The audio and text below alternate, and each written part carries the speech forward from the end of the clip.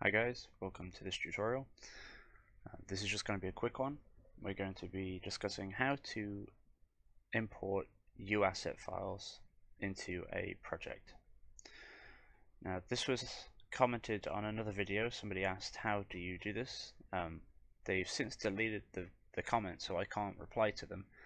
So I thought I'd just make a video for anybody that didn't quite understand the process.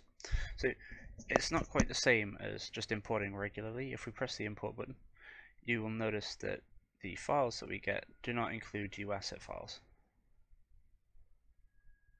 We have a upack, but we don't have uasset. So it's quite a simple process. Here I have this project, which is just called test, and I have my tutorial content, which is all in one single project. Now if we go into the doors tutorial, you'll notice it's just full of uassets. So what we do is we're going to copy this folder. In the new project that we want it to be in, we go into the content folder and we just paste the folder in whichever folder that we want it to be in. Now if we go back into this project, you'll notice that JAWS tutorial has appeared. If we open this up, so does all of the things that are inside of it. So we have the blueprint. Now sometimes when you do this, you'll notice that there are no doors here. Some of the data will get a little bit lost. So you'll just have to go in. So here we have the static meshes. So I need to make the door frames again,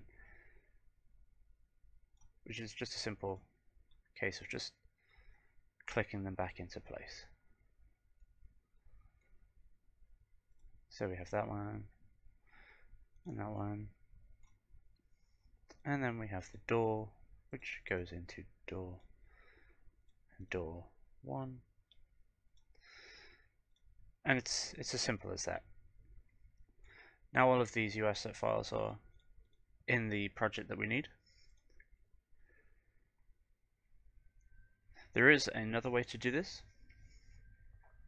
So if we were to go back here and let's just delete the blueprint from the level. On this folder, if we right click, you have the option to migrate. If we click migrate, I'm just going to have to quickly save this, it will tell you everything in this folder and what it depends on. And you press OK, and then you just browse for another project that you want to place it in. So I don't have a project at the ready for doing this, but say I wanted it to go into test project again, I could go into test project, content, and then we're just going to go into make a new folder, not on the desktop. Is that on the desktop? It is. So we're going to test project, content. Let's just move it to the starter content and we press OK. And you'll notice that it doesn't appear to be a content folder. We're just going to say yes.